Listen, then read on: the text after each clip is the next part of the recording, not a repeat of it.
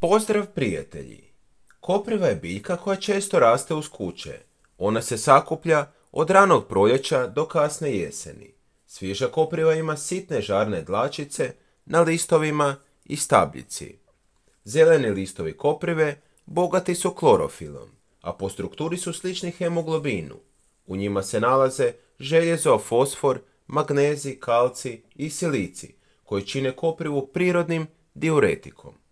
Kopriva sadrži vitamine A, C i K, te mnoge aminokiseline. Kopriva je korisna za slabe i umorne osobe.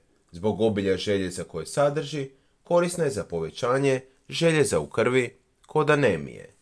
Kopriva smanjuje razinu šećera u krvi. Ona je korisna kod otežane probave, hemoroida te proljeva. Kopriva čisti krv te pomaže kod upalnih procesa u tijelu i bubrežnih kamenaca. Ona je osobito dobra kod reumatskih bolova i artritisa.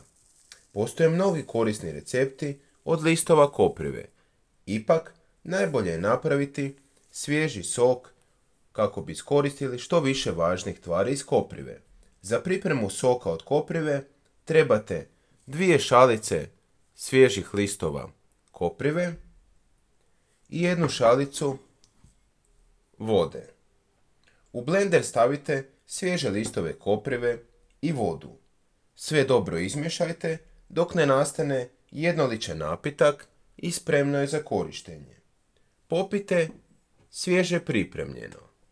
Pišite mi u komentarima odakle me pratite. Veliki pozdrav, do sljedećeg videa.